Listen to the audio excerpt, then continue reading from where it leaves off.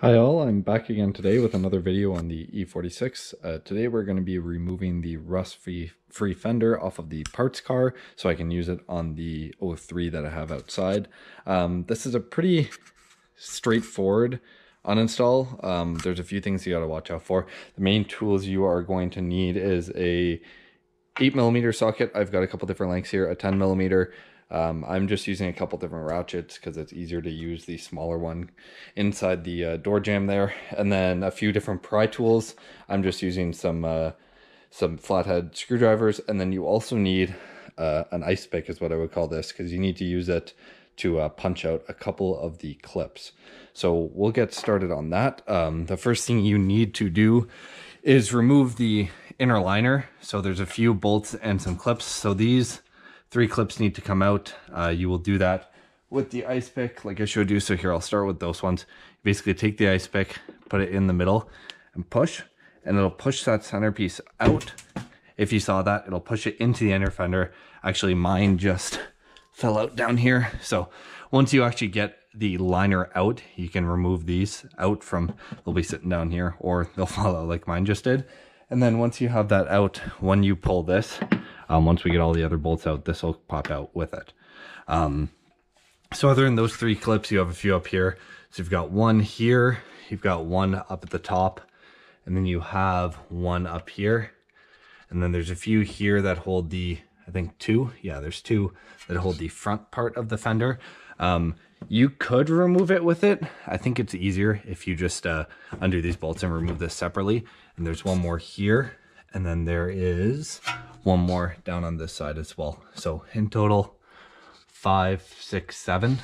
So I'm going to get to work doing that, and then I'll move to the next step. One tool I forgot to mention that you do need is you need a T30 torx, because to get the upper bolts across the top in the engine bay, you need this to get these off.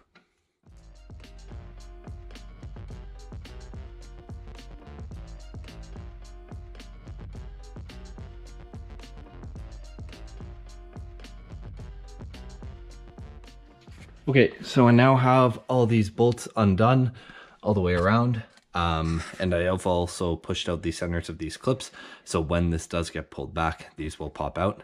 Now you have to go underneath the vehicle, just under right here, and undo a few clips, so I'll show you that. In the vehicle, there are 2 clips you need to undo to pop off the side skirt, because the inner liner goes underneath it. So there's this clip here, and an identical one just a little bit further back, right in front of the jacking point.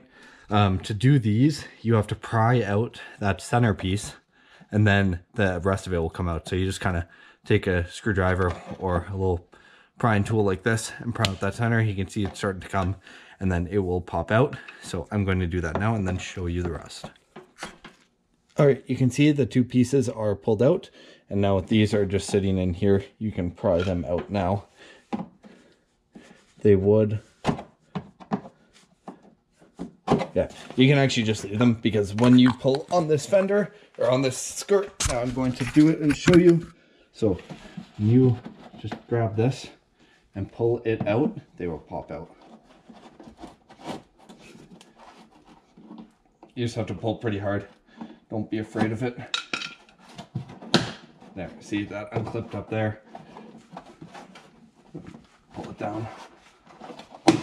That unclipped there. There's 2 white clips that it unclips from up here, and then actually you have to pry those out, so you just have to pry these little pieces out now, and then this will pull out of the way for you to be able to pull the inner liner out from underneath it. Okay, now that I have those 2 clips out, I just used a smaller screwdriver to start it, and then used a bigger one to get the leverage off the bigger one and pop them out. They just look like this. They may or may not break on you. This one partly broke, and then this whole entire fender liner will pull away and the inner skirt will come out. Next, there are a couple bolts you need to undo. And move over here, and you can see, so under here, looking facing the front, from the back here, there's 1 bolt at the back of the plastic. So the liner ends right here. This is a bolt. It doesn't really look like it, but it is an 8mm. An 8mm fits on the little shoulder there. And then there is also one more 8mm right here. You have to undo that as well. And then there's also 2 other bolts you have to undo.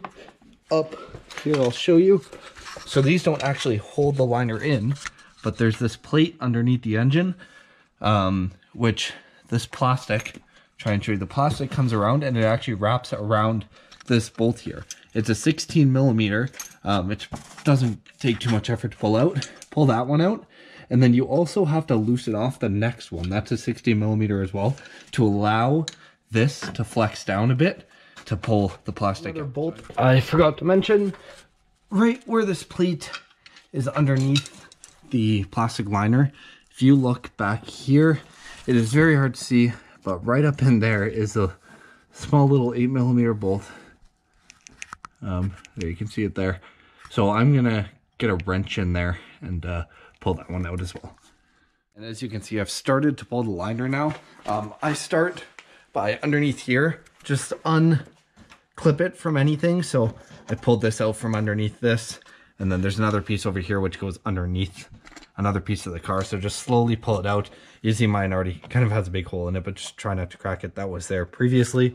And then I move up to here, and then these clips here that we never took out, just carefully pull and pull it out. So that's all disconnected now. And then your next step is the fender liner is kind of grabbed by the edge of the fender here. So I'm going to start to kind of slowly pull it out of that line all the way around, and then you'll see it come out.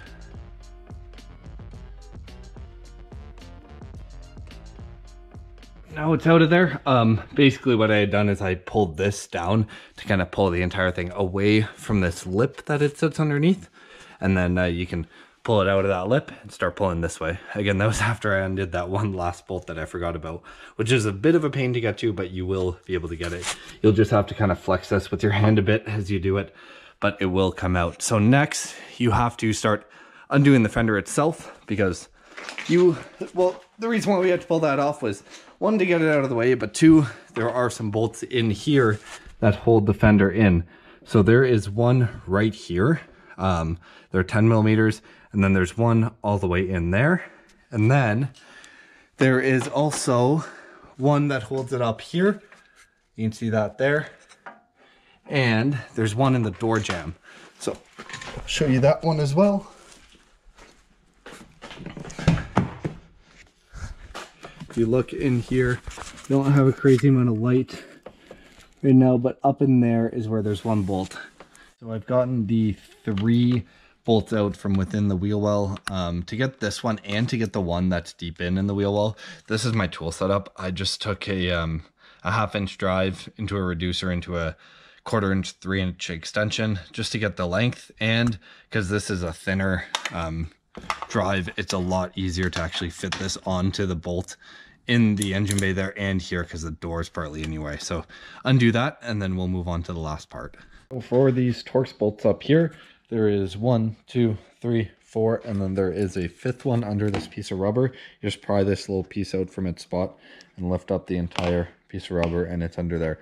Be very careful with these.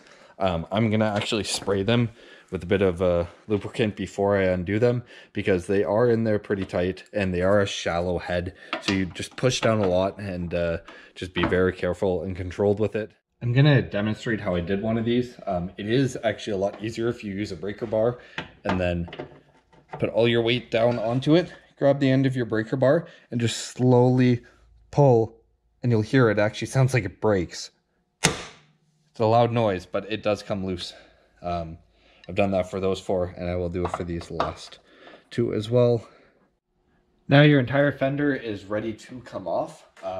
It'll be stuck in there a bit. I've already undone mine and pulled it a bit. You have to push it forward a bit because it clips to a rubber piece up in the front here. So just push it forward so it unclips from that. There we go. And then you also just have to undo your wire for your marker light here, which just pulls right off, and the fender is off. Set that down here. That is all for today's video. I needed to take this fender off because my other one is pretty rotten, so it will go onto the other vehicle. And yeah, that is all. Thanks for watching, and tune in next time.